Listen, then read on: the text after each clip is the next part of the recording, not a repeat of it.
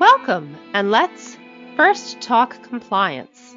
I'm Catherine Short, Partnership Marketing Manager at First Healthcare Compliance. Thanks for tuning in. This show is brought to you by First Healthcare Compliance as part of our commitment to provide high-quality, complementary educational resources. We help create confidence among compliance professionals throughout the United States. Please show your support by taking a moment to provide a review on Google, Facebook, or iTunes. You can also follow us on Instagram, Twitter, and subscribe to our YouTube channel. On today's episode, we are speaking with Sheba Vine, attorney and senior manager in the Global Privacy Office at Exact Sciences Corporation, on the topic of recent developments in health information privacy. We will review recent developments, including OCR enforcement highlights, HIPAA right of access, and Ciox health decision, NPRM, and 21st Century Cures Act information blocking regulation. Before we begin, I would like to mention this episode's first healthcare compliance super ninja, Michelle Miller, CMM practice manager at Valentino Spine Orthopedics. Michelle says, working in a medical office has challenges every day. The most important thing that I tell my staff and remind myself daily is to be honest and true to yourself and others. Also, to remember that we are in the service industry and it is our responsibility to make a difference. Sometimes it's just a smile that can brighten another's day. Kindness and compassion go a long way. Congratulations, Michelle. Our team is honored to have the privilege of working with you.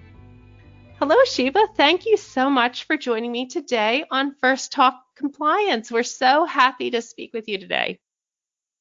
Hi, Catherine. Thank you so much for having me. It's my pleasure, and I'm really excited to talk to you today about our topic. So, there are a lot of settlements from OCR regarding a patient's access to their medical records. What's happening here, and can you talk more about the right to medical information? Yes, definitely. That is a really good question because the government is certainly focused on making sure covered entities get this area right.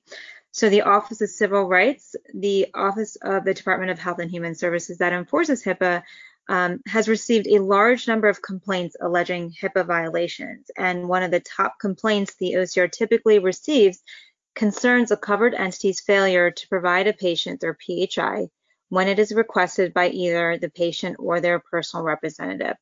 So in 2019, OCR announced its focus on enforcing the right of access, known as the Right of Access Initiative.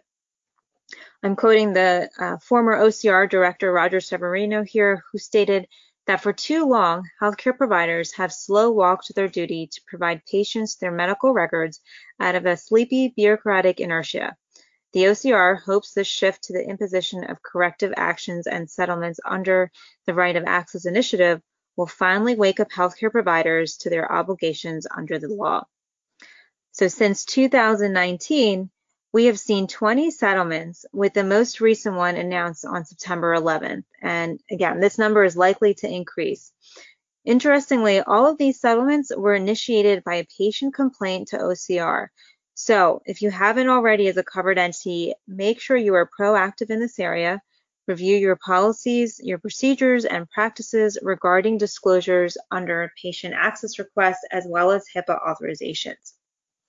Now, to answer your second part of your question, let's dive into what exactly is required under the right of access.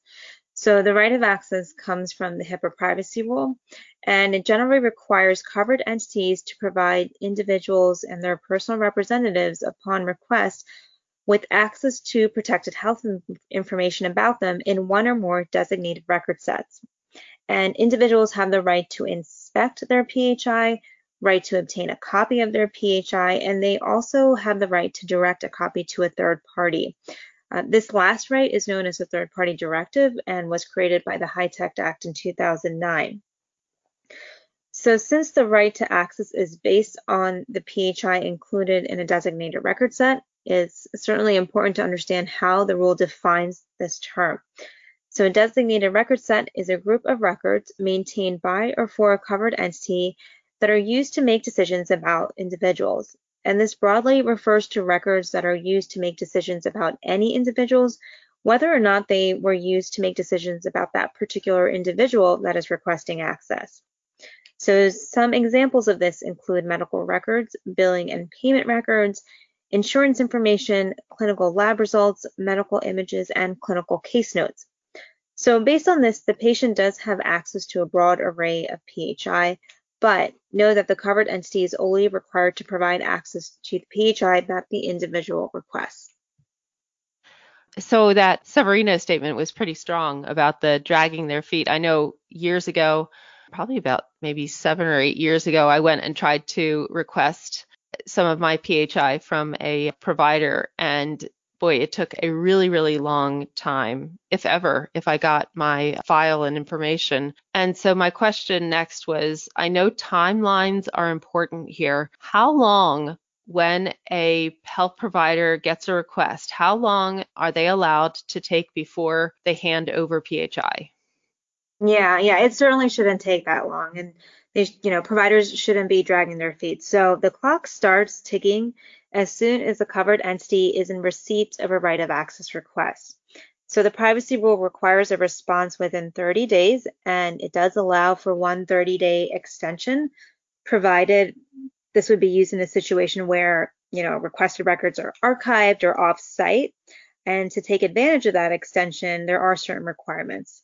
So the individual must receive written notice of the extension within that initial 30-day time frame, along with the reasons for the delay, as well as the date that the provider will give access to the PHI requested. So with that said, this does not allow a covered entity to allow a request to just sit there and answer it on the 29th day, thinking they are in compliance. The Department of Health and Human Services has made it very clear in guidance that the 30-day time frame is an outer limit, with the expectation that the covered entity is to respond sooner. In fact, HHS states in guidance issued on its website that covered entities may have the capacity to provide individuals with almost instantaneous or very prompt electronic access to ePHI, electronic protected health information, with the use of health information technology and the use of web portals or other similar electronic means. And aside from complying with HIPAA, it's also important to pay attention to state laws that may set shorter timeframes for patients to inspect their medical records and receive a copy. In addition to the timeliness requirement, I want to mention that healthcare providers should also pay special attention to their internal processes for handling these requests, and that's to ensure that they're not imposing any unreasonable measures that would be seen as barriers to or unreasonably delay the individual from exercising this very important right. And some examples of barriers include requiring the patient to physically come in and make a request in person, or requiring the use of a web portal in order to request access without presenting any other options, because not all individuals have ready access to the internet. So to avoid this, covered entities should definitely offer individuals with multiple options for requesting access. Okay, great. And how about fees that can be charged for receiving a copy for your medical records? What is allowed and what isn't, and what's reasonable? Yeah, this is an area that has been litigated, and there have been some changes we can talk about. So the privacy rule does permit providers to charge a reasonable cost-based fee, and this is known as the patient rate. And HHS preference here is that it be free of charge. But if you are charging a fee as a covered entity, you can only cover certain labor, supply, and postage costs that are detailed in the rule. And there are 3 different methods that can be used to calculate the cost. You can either have present the actual cost, the average cost can also be used, or a flat fee that can't exceed $6.50. Now, if fees will be imposed, the patient must be informed in advance of that approximate fee, and actually the failure to do so to provide advance notice is likely seen as a barrier as well. Now, in 2016, the Department of Health and Human Services published guidance that expanded that patient right for an individual's request for PHI and applied it when sending records to a third party under the third party directive. So a law firm that requests records for a case involving the patient, or insurance company where the patient was involved in an accident, those types of requests from third parties and others. And this meant that the reasonable cost-based fee applied and state medical record copying fees could not be charged. Ciox Health, an information management company, alleged that these changes cost them over $10 million per year because they were restricted in the cost that they could charge these third parties. So they filed a lawsuit to challenge OCR, and the court sided with Ciox in a decision issued in January of last year. And what happened is that the 2016 guidance was vacated as unlawful because it did not go through the required notice and comment rulemaking process before applying that patient rate to third-party directives. So as a result, the patient rate only applies to the individual that requests access for themselves, and state rates can be applied when individuals direct a third party to receive their records. The information blocking rules recently came into effect. Can you briefly go over what information blocking is again for our listeners? And then how does this impact HIPAA, if at all? Yeah, so the information blocking rule certainly adds another dimension to the HIPAA right of access. So as background, the information blocking rule is part of the 21st Century Cures Act that was enacted in 2016. And one part of this act is to promote health information interoperability and give patients greater access to their health information. It's designed to assist in the free flow of patient information across the healthcare ecosystem, which is fragmented right now. So the act introduced the definition of information blocking, which is defined very broadly as a practice that is likely to interfere with access, exchange, or use of electronic health information if conducted by an actor. Now, unlike the HIPAA right of access, this includes requests from both patients and providers for access to PHI. So again, very broad definition that can capture a lot of different activities as information blocking. So the Cures Act authorized HHS to identify reasonable and necessary activities that do not constitute information blocking in the form of exceptions. In May of 2020, the Office of the National Coordinator for Health Information Technology, the ONC, an office of HHS, released the final rule with an effective date of November 2nd, 2020. And then we had, we were in the midst of COVID-19. And so because of the pandemic, an interim final rule was released in October, which served to push back that effective date to April 5th of this year. So the rule has a broad audience. It applies to 3 categories of actors: healthcare providers, health IT developers, and health information exchanges and networks. Now, the definition of information blocking deals with the access, exchange, or use of electronic health information, or EHI. And for the first 18 months, EHI refers to the information contained in the data classes that are set forth in the US CDI standard. And this standard is a set of health data classes and data elements for interoperable health information exchange. So if a patient or provider request is not included as a data element on this standard, then the rule will not apply to the request. However, know that that is short-lived because starting on October 6th of next year, the definition of EHI will track electronic protected health information within a designated record set as defined by HIPAA. So the ONC did introduce 8 different exceptions to the information blocking definition, and these exceptions cover activities that are reasonable and necessary. The exceptions are grouped into 2 categories. So there are 5 exceptions that involve not fulfilling the request, and there are 3 exceptions that require fulfilling the request but involve different procedures in doing so. So if a provider receives a request for medical records from a patient or other provider, and the disclosure is not prohibited by law or by one of those 8 exceptions, then look to providing the requested access. And this needs to be done on a case-by-case basis. Not meeting an exception is not by default considered information blocking, and it needs to take into account the facts of the situation at hand. Now, getting back to your question about the impact to HIPAA, when it comes to requests from other healthcare providers, the information blocking rule requires certain disclosures in situations where the HIPAA privacy rule only permits the disclosure. So for instance, the HIPAA privacy rule permits covered entities to exchange ePHI for treatment purposes. under the information blocking rule unless an exception applies or the activity or practice is required by law. A primary care provider would be required to exchange ePHI with a specialist who requests it to treat an individual who is also a common patient of the provider and the specialist. Now, depending on your practice, this may be a slight distinction, but still an important one. The protections and controls under HIPAA are not diminished by the information blocking rule, meaning that the rule does not require access, exchange, or use of EHI in a manner that is not permitted under the privacy rule.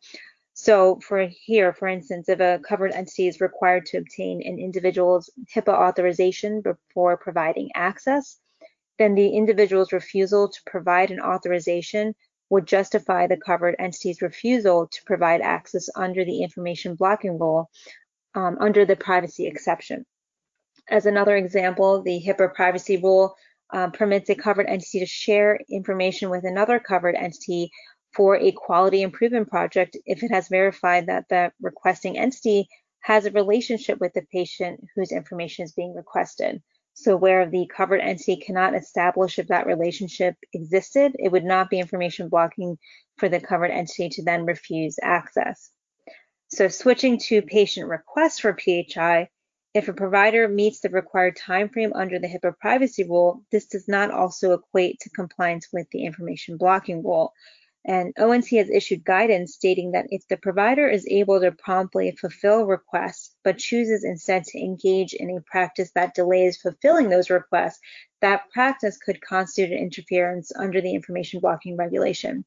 So waiting until the 29th day to provide a patient access to their PHI to comply with a 30-day time frame is not going to look good under either HIPAA or the information blocking rule. If you're just tuning in, you're listening to First Talk Compliance, brought to you by First Healthcare Compliance as part of our commitment to provide high-quality, complementary educational resources. We help create confidence among compliance professionals throughout the United States. My guest today is Sheba Vine, attorney and senior manager in the Global Privacy Office at Exact Sciences Corporation, on the topic of recent developments in health information privacy. We will review recent developments, including OCR enforcement highlights, HIPAA right of access, and Ciox health decision, NPRM, and 21st Century Cures Act information blocking regulation. Please show your support by taking a few minutes to provide a review of First Healthcare Compliance on Google or Facebook. You can also follow us and subscribe on all forms of social media.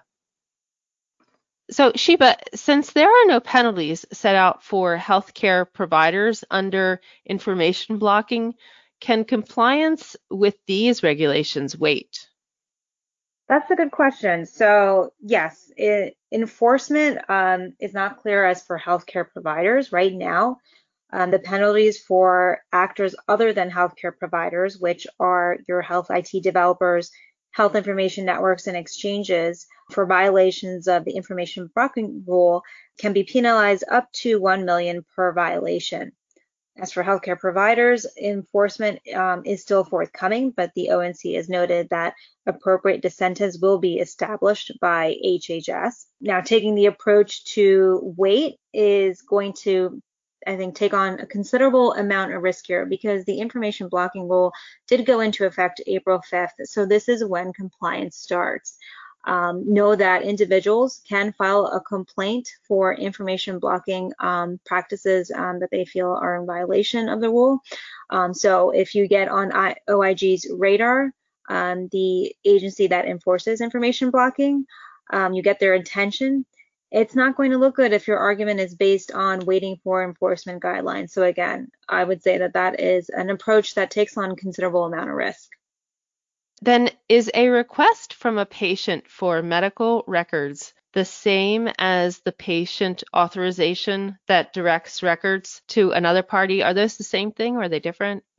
Yeah, certainly. So they are very different. Big distinction for patient right of access requests.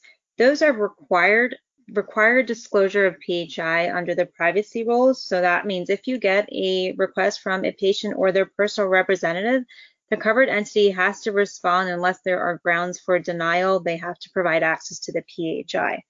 On the other hand, a HIPAA authorization is a permitted disclosure, and so it gives a covered entity permission to disclose PHI to the listed recipient on that authorization that is signed by the patient. Again, not required, and so that is the distinction, permitted use versus required use.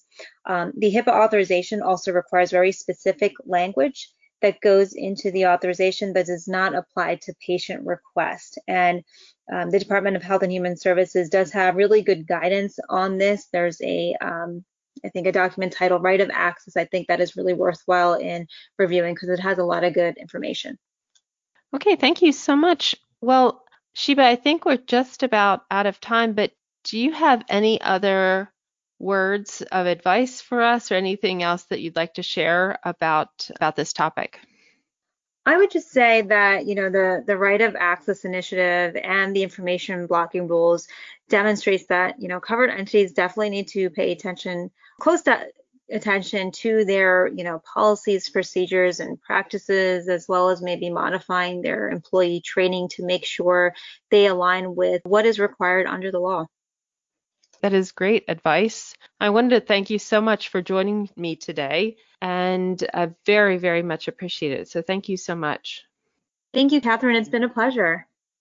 No, the pleasure has been mine. So thank you so much for joining me today on First Talk Compliance.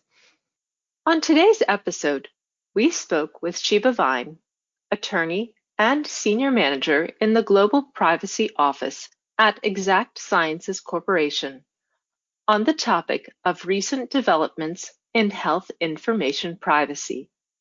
We reviewed recent developments including OCR enforcement highlights, HIPAA right of access, and Ciox health decision, NPRM, and the 21st Century Cures Act information blocking regulation.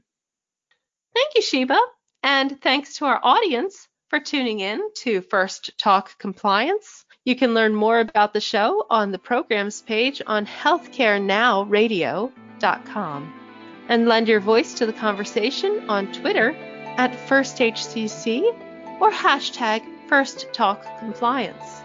You can also email me at catherineshort@firsthcc.com.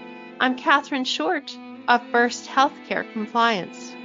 Remember, compliance is the key to achieving peace of mind.